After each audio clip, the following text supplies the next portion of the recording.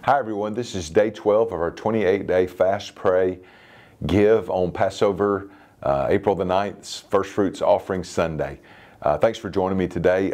This is just a quick guideline to just create expectation in our hearts each day. Today I'm in Ephesians chapter 3.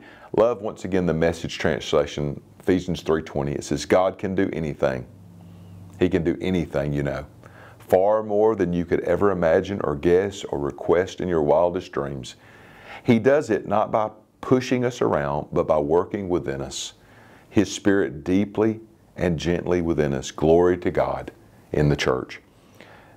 God's faithfulness expressed is this: God does more for me than I can ever imagine. If you want to follow the Lord in this and study a little more, just ask Holy Spirit to reveal to you the riches of Christ. And then make this decree with me: God's faithfulness will outdo the impossible. I decree that. Thank you for joining me. This is day 12 of our 28-day fast, pray, and give guideline. God bless you.